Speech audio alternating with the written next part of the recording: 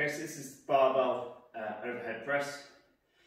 So you want to set up so the barbell is over the top of the shoulders and the wrists are in a straight position. You see a lot of people set up like this and it can impact the wrists, so we want to stay straight under the bar.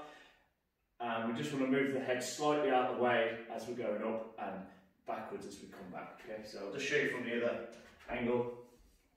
So we set up, arms around. You'll find hand position, whatever's comfortable for you. Don't go too close or too wide, okay? So just outside the shoulders is good. And then as we press up, just move the head back and then bring it back in. And then as we come back, just move the head back slightly so we can clear the path for the bar.